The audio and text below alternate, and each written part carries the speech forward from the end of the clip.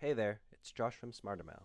Today we're going to walk you through how to install SmartrMail on your Shopify store. Let's get started on the SmartrMail homepage. From here you can start a free 15-day trial. Just click on the Get Started with Shopify button. You'll then be redirected to the Shopify App Store, where you have to click Add App. Next, accept the terms and conditions and install SmartrMail on your store. You'll be transported to our dashboard and will automatically start importing your customers, products, and purchase data. This can sometimes take up to 10 minutes depending on your store size, so in the meantime, you can start exploring the app or designing your first template. But we'll get to that in another video. Happy sending!